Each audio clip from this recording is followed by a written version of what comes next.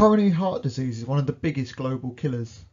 In coronary heart disease, layers of fatty material build up inside the coronary arteries, narrowing them. This reduces the flow of blood through the coronary arteries, resulting in a lack of oxygen for the heart muscle. Stents can be used to keep the coronary arteries open. A small balloon is placed in the artery and is inflated to open up the blood vessel, and the stent, which is a metal mesh that opens up the arteries.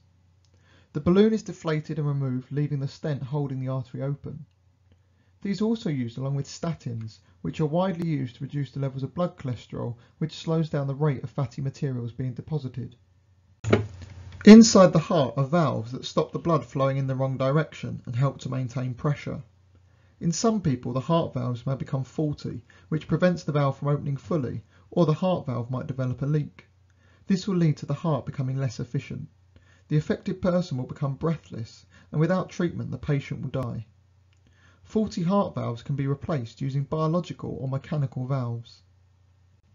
If there's a total heart failure, then a donor heart or heart and lungs can be transplanted. Artificial hearts are occasionally used to keep patients alive whilst waiting for a heart transplant, or to allow the heart to rest as an aid to recovery.